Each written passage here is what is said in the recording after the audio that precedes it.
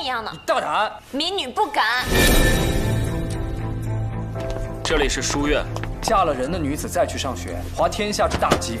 郡王爷觉得，只有男子才配得上读书，才配得上学生这个身份。这书院你别去了，男人靠得住，母猪会上树。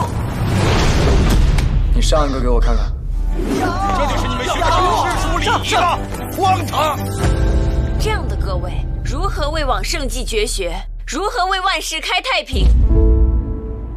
每个人生来都有自己的责任，而我的责任就是做一个需要什么都会，却什么都不用经的闲散王爷。莫非你真有在那拳头大的吴江府做一辈子的闲散王爷？若是女子也能读经术、写文章，那我们礼乐文明的盛况就可以超越历史上任何一个时代。兴许我们可以用自己的力量搏一搏呢。男儿无愧于心，指的不只是江山大事，还有心，对得起丈儿。所以我更希望你成为一个威风凛凛的大将军，百尺竿头更进一步。你呢？我也会为自己争出一条路来。我要做像柳先生那样教书育人的好夫子。